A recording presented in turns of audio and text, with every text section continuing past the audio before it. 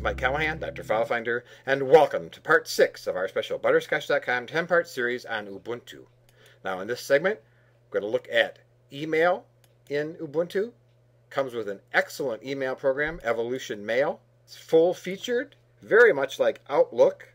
And in fact, for a long time, Evolution Mail was only available for Linux distributions, but it became so popular among Windows users who used Evolution Mail that there's now a Windows version. It gives you everything you need to do with messages and folders, cleans out junk mail, you can apply filters, rename folders, has a full suite of things where you can take memos, list tasks, have contacts, and calendars. Work week, week, month, a list, day. You can go through day by day on the calendar. And when you want to go back to mail, just click the Mail tab.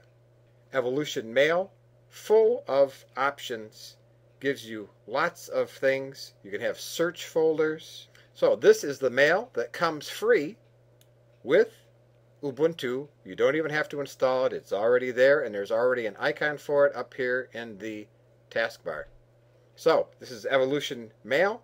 It's in Ubuntu, and that concludes part 6.